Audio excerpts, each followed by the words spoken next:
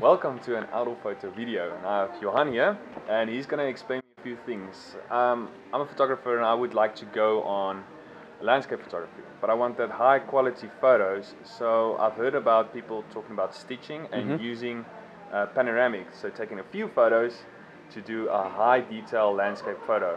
And Johan is here with us. He's going to explain us what gear you're going to need and how to make this a reality.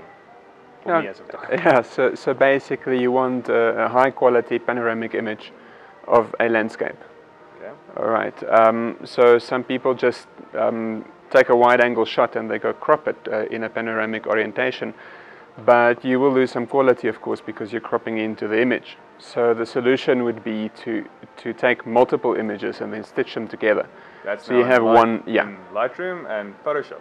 Well, you get multiple software to do that with. Lightroom and Photoshop are capable. You also get some other programs that are specifically designed. One such one would be PT-GUI. It's a very popular software for doing that.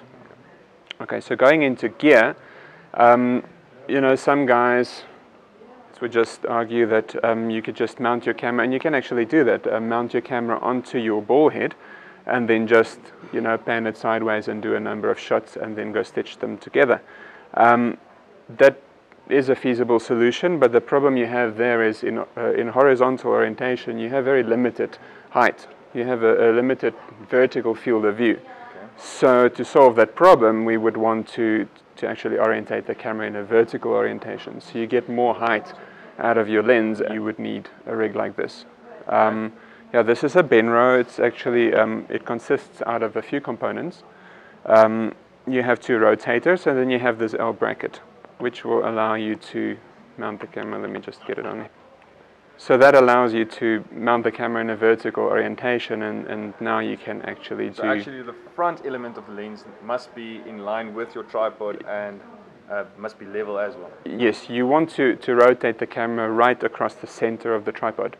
Hence you need this rig. So you'd be able to actually move it sideways. If I can show it like this, you'll be able to move it sideways, and the purpose of this is in order to get the center of the lens right over the middle of the tripod. So that seems about right.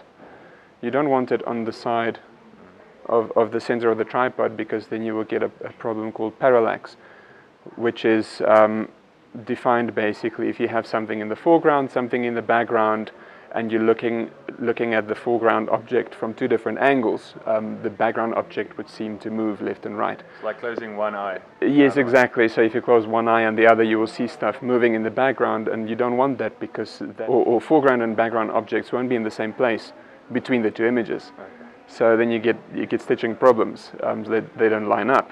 So that's why you need to have the camera right across the center of your tripod. All right, another thing that you mentioned, having it level. So we've got this very simple leveling head. It allows you to adjust the level on 3 points. So you can make sure that your camera is dead level. That is so you get a straight and level image, otherwise it will bend down to the one side and you'll need to crop it anyways. And that way you lose a bit of your image.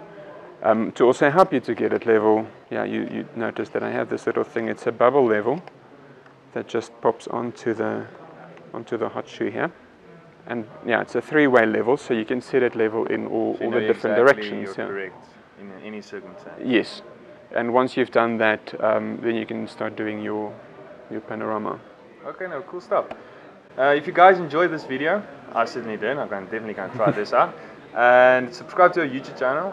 Questions that you have, you would like us to answer, you can put in the comment section below and we'll get back to you on that. Thanks, Johan. Sure, welcome.